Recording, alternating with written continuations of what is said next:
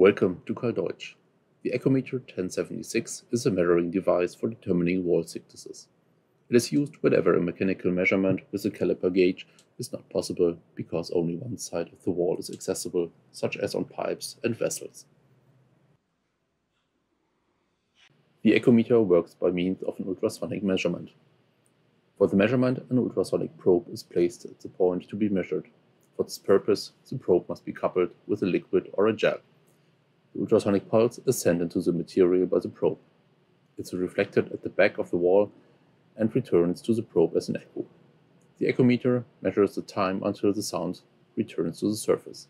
The wall thickness can be determined from the time measurement and the known sound velocity of the material.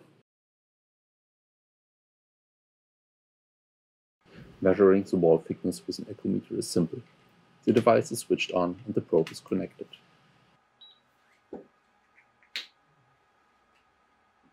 Now the probe is placed on the calibration plate, integrated into the instrument with a little coupling agent, and will be automatically adjusted. The instrument is then ready for measurement on steel. For the measurement, the probe is placed on the measuring point and the gauge shows the wall thickness of the display with an accuracy of 0.01 mm. The measuring accuracy is approximately 0.1 mm.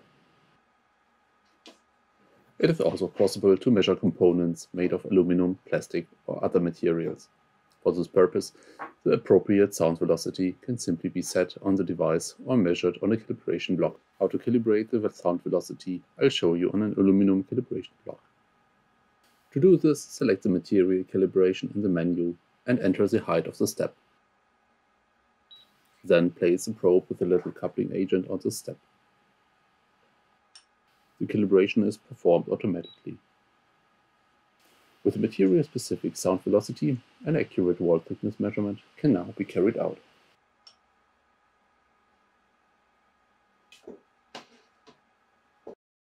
The Echometer 1076 is delivered in a case with enough space for the instrument as well as all accessories and documents.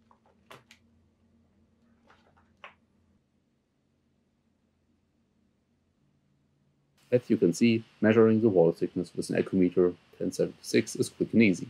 If you want more, take a look at our Echometer 1077 with an scale display. You can find the link in the video description. Thanks for watching our video. See you next time.